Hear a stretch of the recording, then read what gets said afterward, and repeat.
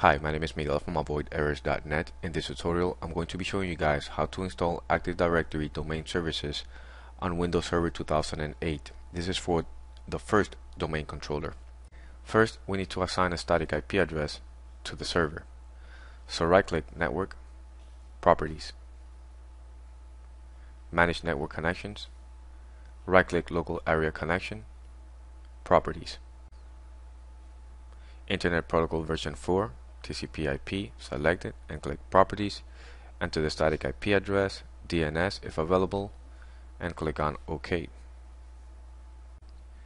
Click Close, and now I'll verify if I have my static IP address assigned. So press the Windows key plus R, here enter CMD, OK, or enter, ipconfig, enter, and then we have our static IP address, subnet mask, and default gateway. Perfect. Now open the server manager, and here click roles, add roles.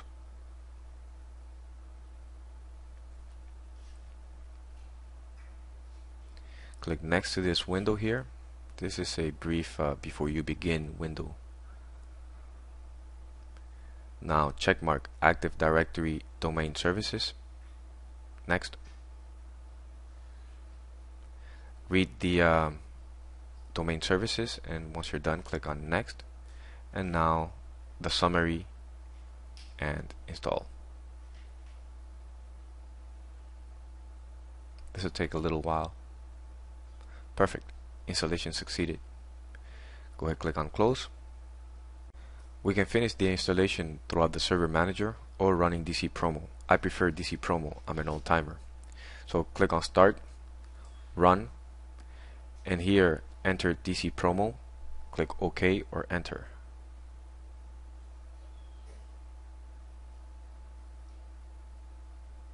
Click next to the wizard. Next, operating system compatibility. And here this would be your first domain controller, so select create a new domain in a new forest. Next, enter your FQDN, in my case avoiderrors.local. You can use a .com, your company.com, and click next. Verifying the net BIOS. Perfect. Now for its functional level, since this is your first domain controller, select Windows Server 2008.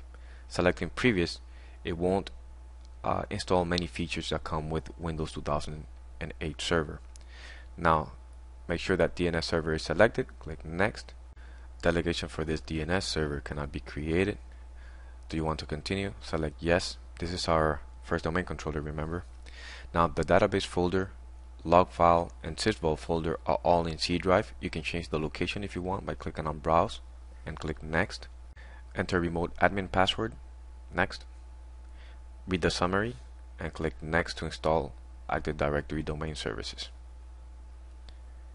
Now this will take a little while. Once it finishes, click finish the wizard and restart now. Once you restart, you should see Active Directory installed on your server. Thank you for watching this video. My name is Miguel. If you have any questions, feel free to post them in the comment section below. Thank you.